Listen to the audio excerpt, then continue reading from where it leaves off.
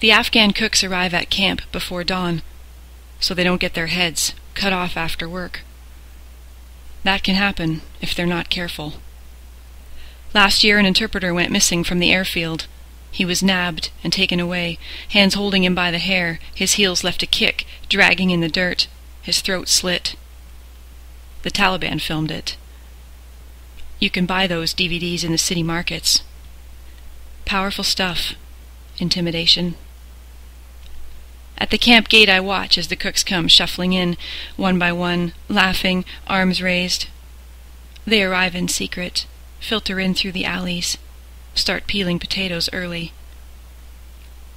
You don't ask them where they live, or how big their families are, or if the money's worth the risk. You learn the odd word and point to what you want. Sometimes they look confused, mostly they grin, sizing up our tattoos. It's amazing, the things you don't stay amazed at. Afghan cooks risk losing their heads to make rice with lamb and eggplant, something none of us even like.